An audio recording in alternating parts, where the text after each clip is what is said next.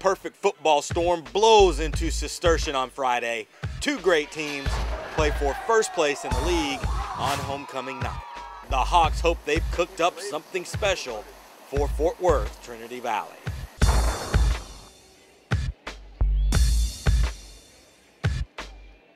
Trinity Valley comes out firing by using Connor Smith's cannon. Smith to Jackson Molina, the 45-yard touchdown gives the Trojans the early 7-0 lead. But CPS powers their way back into this game. The Hawks' Will Garnett carries most of the Trinity Valley D into the end zone with him. That show of strength makes it 14-7 at the half. The Hawks waste little time tying the score. Their first drive of the second half ends with 6 points, and it's Garnett again. He scores on another short touchdown run to tie the score at 14. But those good times literally last just a few seconds.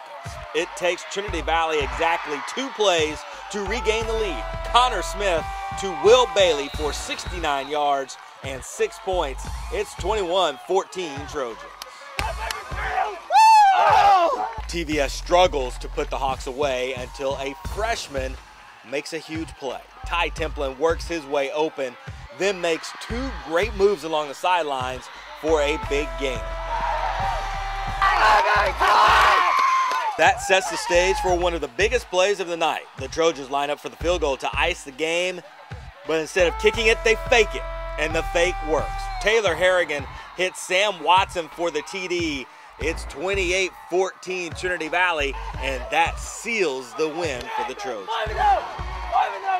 It feels great because, the last time we won was 1993, and I was 3 years old. So, I've never won here, and, I don't know anybody who has ever won here. So, it felt really great to be able to come out here and, beat them on their own field. It's amazing. I think we'll be remembered for this, and now we're #1 in SPC. We play with a lot of heart. That's one of the things we talk about all off-season, pre-season, during 2 days, is that the characteristic of a Trojan football team is heart. And we just came out here tonight and played with that heart. And, that's what happens. When we play with heart, we can't be beat. Connor Smith has a huge night throwing the football. He averages more than 28 yards per completion. Garnett adds a couple of TDs for the Hawks, but it's the Trinity Trojans that now control their path to the SPC